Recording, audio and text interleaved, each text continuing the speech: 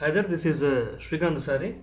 So in this lesson, we are going to learn about how to grab a double value as input from keyboard using the buffered reader class. Okay, so already I have launched NetBeans and I have created a project under the name buffered reader double input here. Okay, so it's a quite a huge name for a project.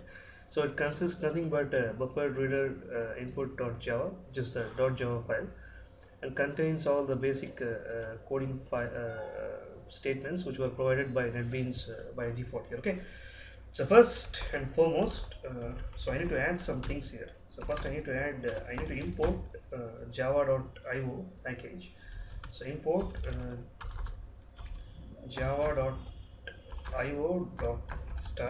okay, such that all the IO related classes will be loaded and I can make use of them in my program here. Okay, so next followed by so first we need to create before that we need to set this throws IO exception statement here, such that the main function will be capable of throwing exceptions which might occur in the program when we are doing the IO related things, so using the buffered reader class here. Okay, so first I am taking a double variable, let's say double db.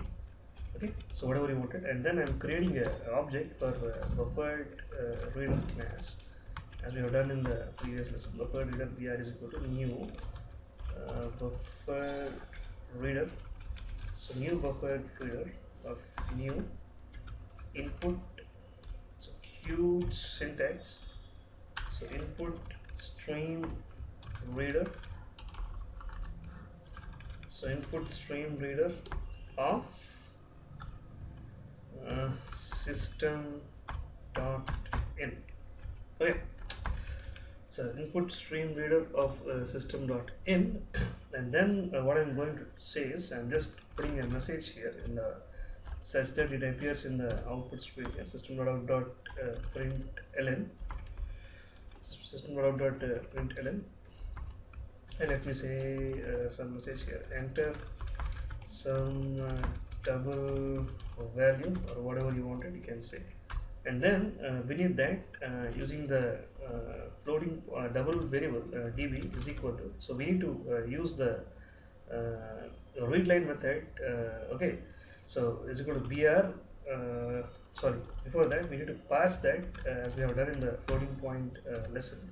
Double dot parse double is the method, since whatever the input you give in the terminal window or in the output screen, which comes in the form of a string here. Okay, so we need to parse that double into double variable or double type.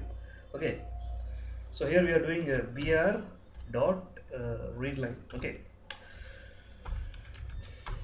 so using the again the system.out.println, I am just outputting whatever the whatever the input I am taking using the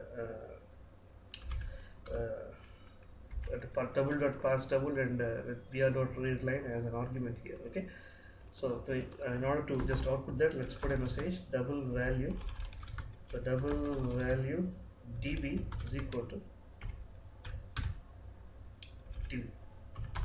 Okay, so we're done with our program. So if we run this, if everything goes well, you can run it with either pressing F6 or by pressing the green triangle here. Okay, so asks us for some double input here. I'm just giving a 3.1553, something like that, and just grabs the input and displays it in the new line here. Okay, so this is the basic stuff, how to grab a double input using the buffered reader class. To summarize once again, so here we have first and foremost we have imported the java.io package, and then we have set our buffered reader, created an object for our buffered reader class, and use this huge syntax. Okay, such that the stream reader and system.in and all the arguments respective syntax, and then we have taken the pass double method with br.readLine as an argument in order to convert whatever the output or whatever the input we are giving from the keyboard from the string format into a double type here, and then storing that value into the double variable. Okay, So in the last, we're using the system.out.println statement. We are just outputting the result here, result or whatever the value we are grabbing from the keyboard. Okay. So see you in the next lesson. Goodbye.